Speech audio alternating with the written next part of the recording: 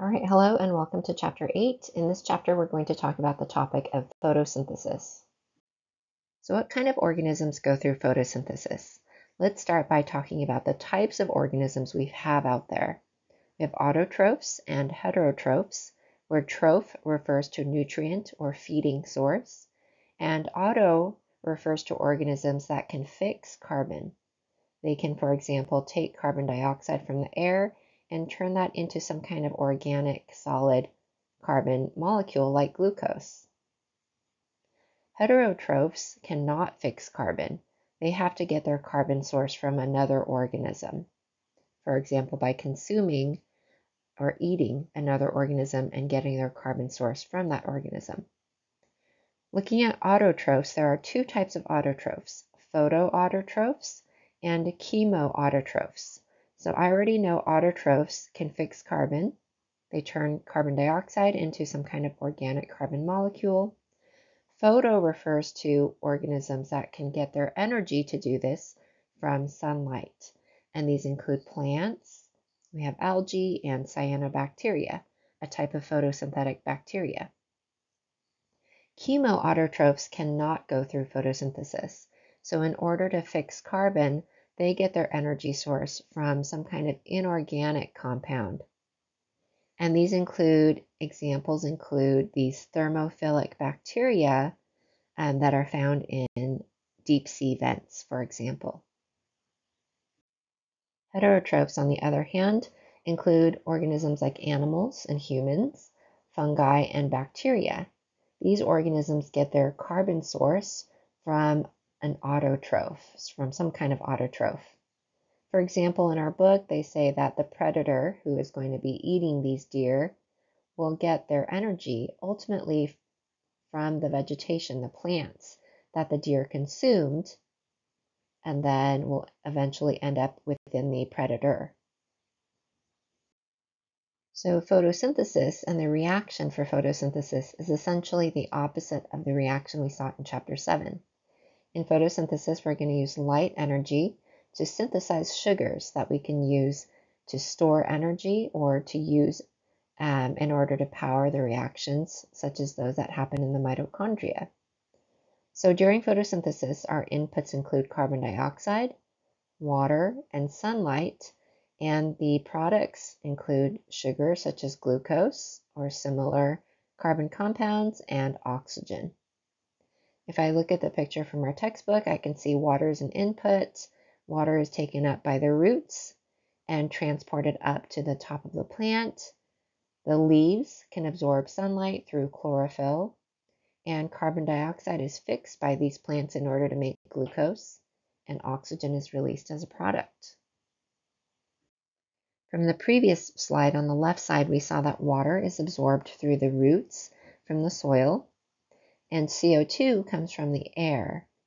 So how does CO2 get into the plants? It turns out that on the underside of our leaves, there are small pores, and these are called stomata.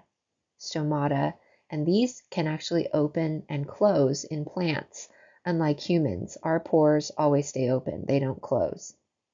So stoma is the singular version of stomata, and if I look at two of the stomata over here, I can see that what allows them to open or close are cells called guard cells on either side of the stoma. So here this is a closed stoma, and this one looks like it's an open stoma. CO2 enters through those stomata, and oxygen, the waste product, exits through those stomata. Also, finally, we need sunlight. So sunlight will be captured in the chloroplasts of the plant. Our textbook poses this question: on a hot, dry day, the guard cells of plants will close their stomata to conserve water. What do you think will happen to photosynthesis in this case? So if they close their stomata, I know that CO2 levels will go down because they're not picking up new CO2. And the waste product will go up over time. So overall, this will inhibit photosynthesis. And at the end of Chapter 8, we'll talk about how plants might get around this. And our California Academy of Sciences has created this really nice animation. If you go to the PDF of our slides, cut and paste this link into your browser, It shows us a really nice animation taking us through the structure of the leaf, into the stomata, and into the chloroplasts of these plants where photosynthesis takes place. Here's kind of a summary of what that animation shows, although it's not as pretty. But if we have leaves here, on the underside of the leaf, I know I have those stomata, the pores, with guard cells that open and close, allowing carbon dioxide in and oxygen out.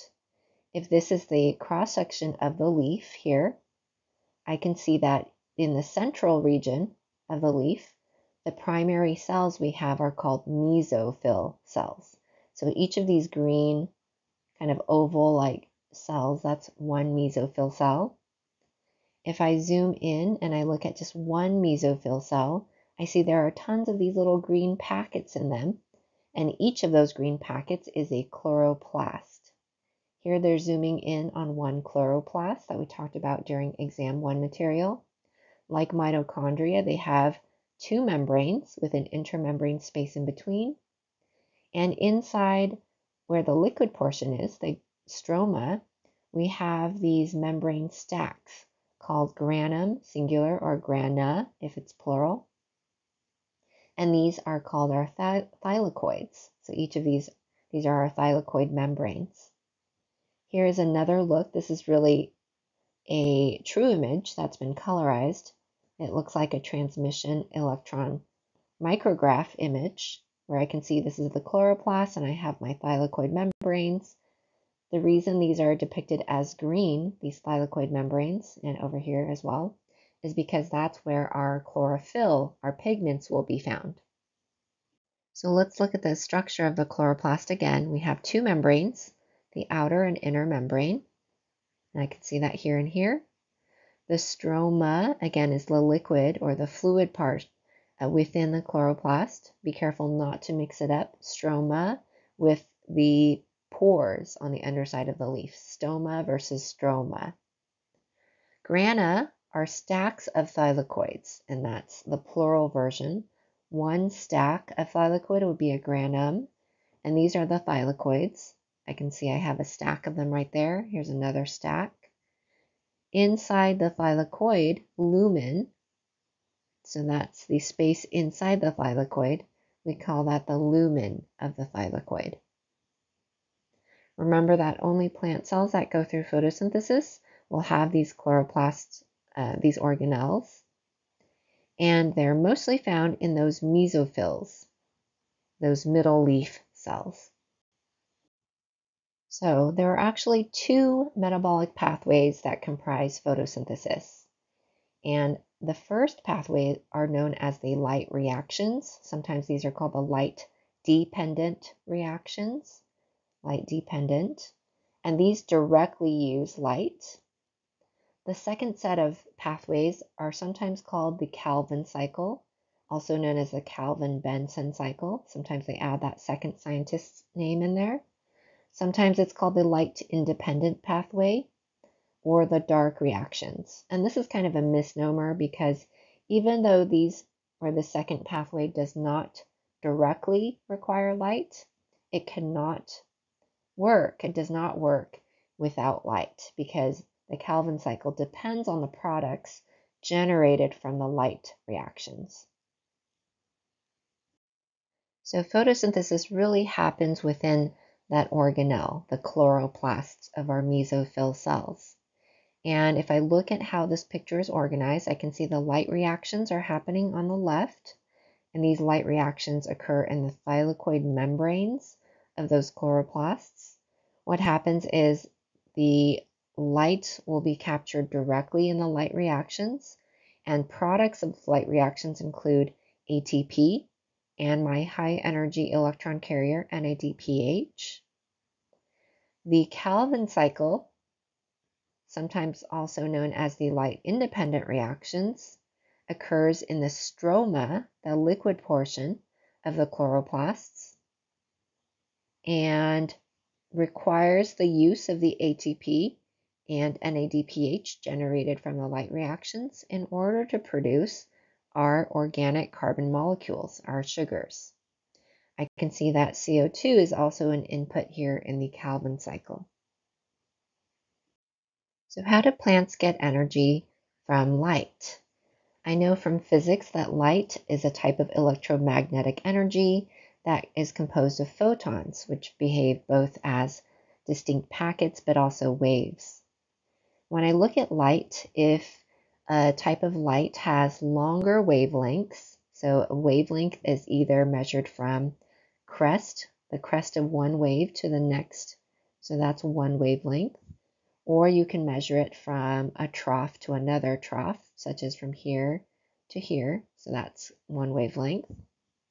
If you have a longer wavelength, where the crests are further apart, these are low energy. There's less energy in long wavelength light. Whereas if you have short wavelengths like this would have higher energy. But we can actually only see a fraction of the electromagnetic spectrum, the visible portion. And plants also happen to use wavelengths in this portion of the electromagnetic spectrum as well. So in that visible range of the electromagnetic spectrum, which ranges from about 400 nanometers to 700 nanometers in terms of wavelength. Remember, the longer the wavelength, the lower energy, and then the shorter the wavelength, the higher energy. Then we can actually use this energy to excite electrons from ground state to a higher state of energy. The energy levels or the wavelength levels below 400 are usually too high and would end up damaging the cells. And wavelengths longer than 700 nanometers are usually too low in terms of energy to excite electrons. So this is a really nice range that can allow the excitation of electrons to do some work within the cell. So we're going to see in a few slides later that in the ground state, we have an electron in some kind of lower energy shell, lower energy state. And when light hits these electrons, they can excite the electron so that they travel to a higher energy state. And that can be used to do work later on. Here we zoom in on the electromagnetic spectrum from the visible range, and I can see low energy is about 700 nanometers, and that's what we detect as red light. We see red light for these low energy wavelengths. And around 400 nanometers is our violet, kind of purplish light. So that is high energy. And another way to remember this, our book says, if you imagine you have a piece of string, it does not take that much energy to make waves like this in our string. But if you wanted to make these small wavelengths in the string, you would have to move your arm up and down really fast, and it would take a lot of energy to do so. The reason our chloroplasts generally appear green is because of the pigments found in the thylakoid membranes within the chloroplasts. And these are primarily chlorophyll A, shown here, chlorophyll B, which is very similar to chlorophyll A except for the presence of this functional group, and beta carotene, down here, a type of carotenoid. If I look at chlorophyll A and B, the absorption spectrum for these pigments, I can see they primarily absorb in the ends of the electromagnetic spectrum in terms of the visible region of light. So they absorb reddish orange and bluish purple, but they don't appear red or bluish purple because the appearance of the pigments include what they do not absorb. So any wavelength of light that is not absorbed is reflected or transmitted through the leaf, and that's why these leaves are primarily green. These wavelengths of light pass through, and that's what we see. Beta carotene, on the other hand, is a type of carotenoid. And carotenoids, if I look at their absorption spectrum, let me change colors, it looks like they primarily absorb in this region, and they do not absorb over here. So the reason carotenoids appear usually red, yellow, or orange, red, orange, or yellow, I should say, is because they absorb in the green, blue, and purple region, but they do not absorb red, orange, and yellow, which is why these light, or these wavelengths of light, are reflected and transmitted, and For example, carrots and oranges that have a lot of beta carotene appear that orange or yellowish color. Other examples of carotenoids include lycopene, which generates that red color we see in tomatoes, and Z-axanthins, which generates that yellow color of corn seeds. So I know that pigments absorb very specific wavelengths of light, and each pigment has a unique absorption spectrum.